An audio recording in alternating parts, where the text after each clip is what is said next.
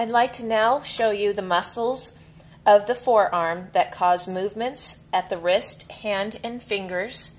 I'm going to start with the anterior compartment. To give you an orientation, here we see the pollicis and the fifth digit, the pinky finger. I'm going to move superiorly, and I'm going to start with the pronator teres.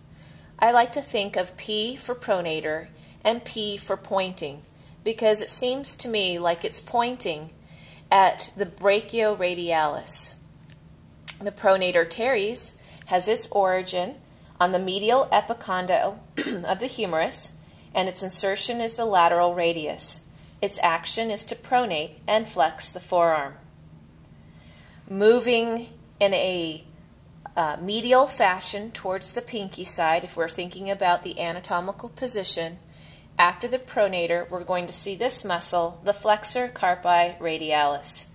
Its origin is the medial epicondyle of the humerus, and its insertion is at the base of the second and third metacarpals.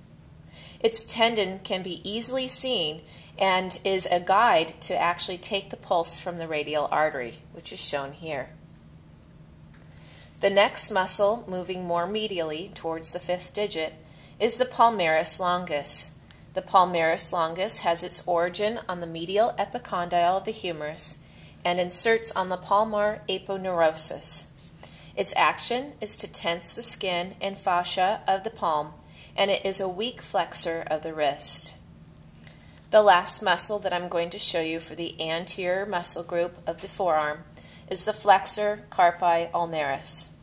Its origin is also the medial epicondyle of the humerus, and its insertion is the pisiform and hamate and fifth metacarpal. Its action is to flex the wrist and adducts the hand.